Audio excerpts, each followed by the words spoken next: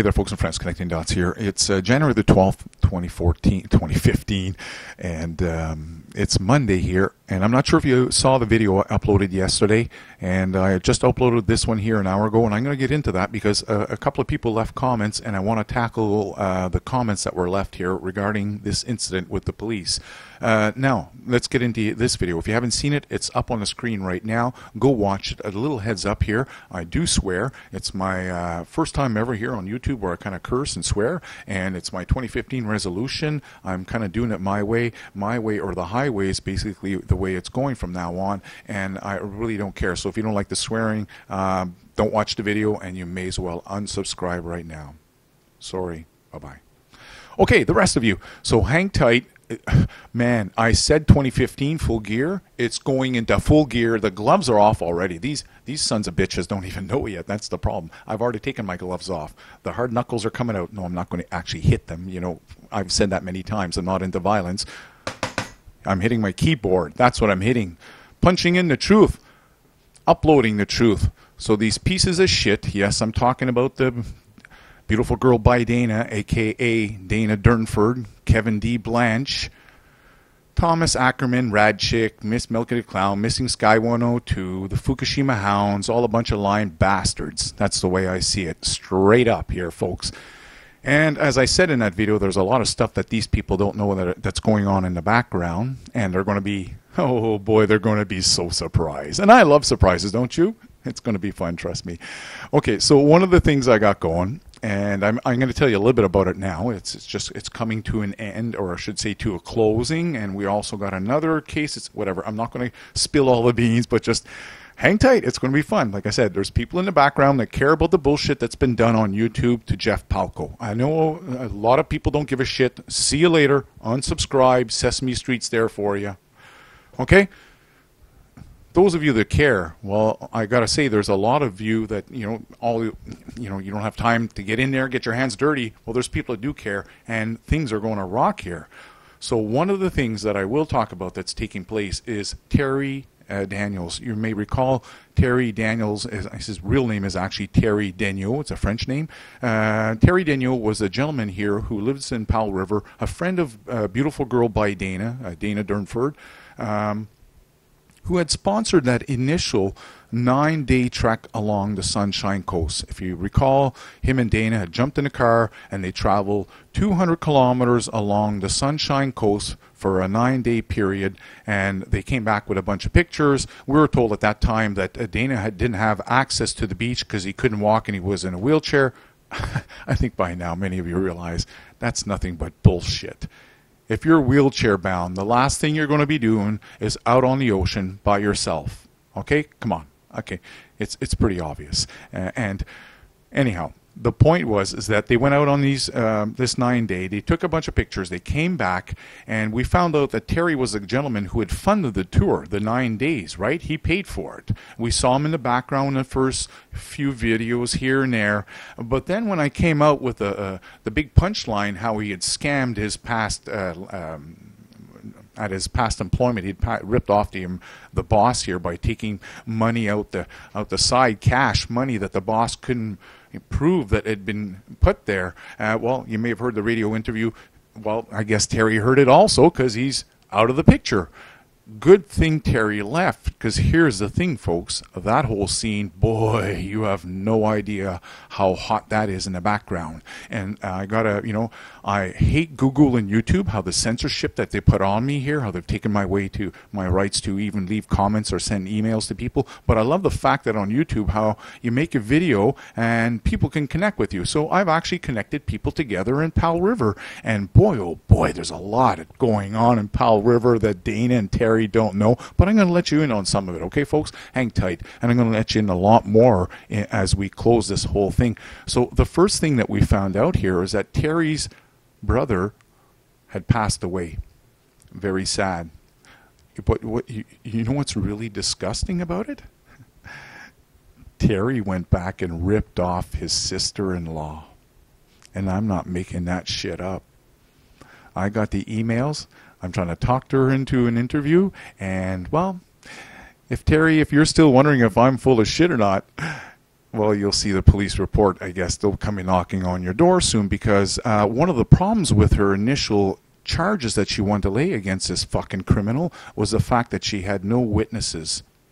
Well, good old YouTube has helped me connect up some witnesses, and yeah, the charges are going down. So you sons of bitches, you bunch of fucking scammers, lying fucking scammers, it's coming. It's coming. It's coming your way, and you have no idea. And I'm not going to say any more, because I don't want to. I don't want to. Not that it would ruin anything at this point, but I'm going to wait till I get full closure on this, and then I can prove the paperwork, and you people can say, "Holy shit!" Yeah, unbelievable. Fucking scammer, Terry. So the scamming Terry here, who ripped off his past employee for over, well, if you heard the radio interview, he figured over $30,000 had gone missing. Well, it turns out he ripped off his dead brother's wife, the fucking asshole. You fucking asshole. You fucking asshole. You're fucking going to get it. I'm fucking so happy. No, you're not going to get it. Again, I'm not promoting violence. The police are going to get you, you son of a bitch. Anyways, other hot news. Oh, I wish I could spill it all, but I can't. I'm waiting. As far as the Palko fund, I'd mentioned that in a video. I was informed today that they'd gone to the bank. They've made an appointment. They're going in on Wednesday, I believe 12:30 p.m.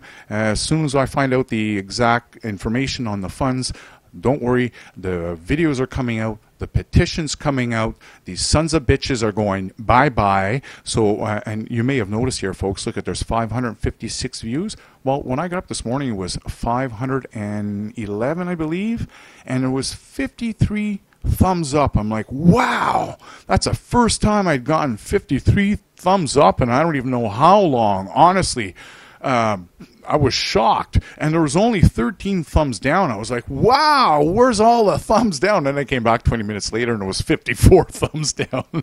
So you guys go ahead and have a great old time knocking me down with the thumbs down. As you may realize, tough here. That stuff don't scare me. People know I'm the real thing. The real McCoy. Okay, going to the selling ammo in the USA. If you haven't seen the video here, I'll get into a very short clip of it here so you can see what this was all about. What's up, guys? What's going on? Not a lot. Not a lot? Why are you guys doing this? Because we have the right to, sir. It's 100% legal. Trying to make a little extra money. No, don't answer any of his questions. We have an absolute right to this. Don't answer any of his questions. Can I see your guys' Absolutely business not. license, please? Absolutely not. We're not required to have a license. Check your law, sir. You're not required Absolutely to have a not. business license Absolutely to sell not, sir. items? Absolutely not, sir. Check your law. It's our constitutional right. You can check into the city and California laws. Go ahead. And we suggest that you go do that. We've already had the officers out here earlier, so we have every right to do this. Well, I understand. Can I see 3 forms? No, he doesn't understand, so he should shut the fuck up and go take that young man's advice. Okay? And I'm looking at it. If I was a police officer and this gentleman had just rattled this shit off to me, I'm like, okay, hold on a second. Maybe he's got something there. But here's the best of it. If he had his listening ears on, which I caught from the very beginning, he would have noticed that the young man had already told him that 2 other blue boys had come out here, and they had scattered off here when they found out that it's within their constitutional right to sell ammo anywhere they choose to do so. So I'm not going to get into the comments here. There they are, and now they're gone. And by the way, Mark, okay, didn't delete your comment yesterday on that other video. It's because I uploaded them at Connecting Dots 3 and Connecting Dots 2, and you got confused that you left comments on Connecting Dots 2 video, and then you went over to Connecting Dots 3 and realized they weren't there. And anyways, the rest is history. Your comments are still there. Didn't delete them. But what's important here, folks, is the fact that if you have the right to do something, then as far as I can see in the very beginning, and the link's up there, you can go watch this entire video, not at a single time did this young man get abusive, verbally abusive. He was extremely polite, in fact. Oh yeah, he may have been a little quick sometimes in his rebuttal, or even come back with a quicker response. And I don't want to hear the bullshit about ADHD, okay? I don't want to hear that shit. Because although I have not been diagnosed with it, I've read up on it. My son was taking the damn pill for a while, that damn Ritalin, till he told his mother, take that shit and shove it where the sun don't shine. I'm like, hooray! Fuck. 14 years I was after her to fucking get rid of that shit. Anyways, that's history. The fact is, it's the fact that these people come in here, and I'm not talking about the gentleman there. Give me a fine name. You can say what you want about ADHD and whatnot, but I'm going to tackle what was said elsewhere, or what else you said in that comment, and that was about the fact about they should be selling their ammo elsewhere. Well, here's what I got to say to you. If you're allowed to ride your skidoo anywhere, are you going to tell me the day it snows you're not going to take your skidoo out of your backyard and go skidoo elsewhere? Hell yeah! Because that's what I did back in Quebec when I was a kid. I couldn't fucking wait for the snow to get over 3 feet so I could go over everyone's fence with my snowmobile, and then it came into one great big huge highway. And yes, you were allowed to run on the highway, on the side of the highway for a short distance onto the next track. So my advice to anyone, know your rights, and if you have the right to sell ammo anywhere, then damn well exercise your right. Okay, folks? That's all I got to say to you. Watch the video, learn your rights, and remember, the police, when they come and see you, the court session is on. It's not after he's written the ticket or the violation that you end up in court and now the court's on. No, one of the big things I've learned, the moment he opens up his mouth and speaks to you, court is in session. It's up to you to remember and know your rights and exercise them and place the sons of bitches in their place, because police have a habit of not telling you what your rights are, and in fact abusing their rights as a police officer to get the dirty dirt that they need to possibly hit you up on some type of ticket on something. So my advice to you is know your rights. And damn it, I wish I had a constitution in Canada. Oh, you're saying, oh yeah, we do, yeah. It's a fucking Pierre Elliott Trudeau fucking bullshit. Come on, guys, wake up. A New World Order agent. Look at his son, Mr. Trudeau. What's his name?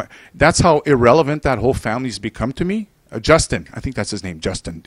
Anyways, I can't remember. The fact is we have another one here of these fucking pieces of shit Trudeau up there trying to get up in Parliament, and he's calling himself the Prince of Pot. Well, folks, I'm telling you the truth here, that our real Canadian Prince of Pot, he's over in your U.S. jail because our fucking cocksucking fucking piece of shit government decide to arrest him.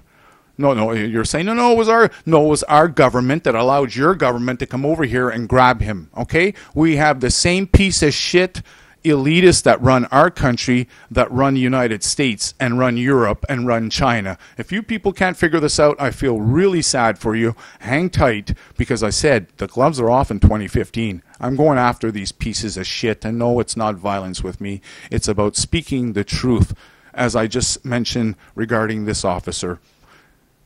There were no major phone calls regarding people selling ammo, and if there were, he already knows that they were responded to, or he's flat out making a bullshit lie statement, which is what I think. I think he's lying, because if you listen to the whole video, the gentleman mentions how once he noticed the sign, he quickly whipped his car around. That sounds like an absolute police tactic to me. This is the way they behave, these boys in blue. How would I know?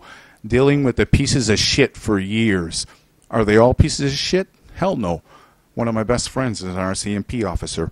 He caught the minister of New Brunswick bootlegging off his yacht. Do you think the minister of New Brunswick went to jail for bootlegging? Fuck no.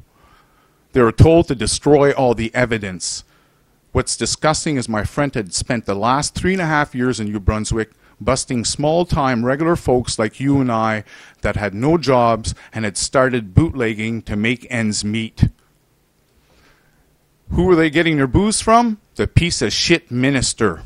I'll get into him another time, but I just want to let you know that the world that you live in is much more corrupt than you think it is. So be careful of police and know your law. Know your rights.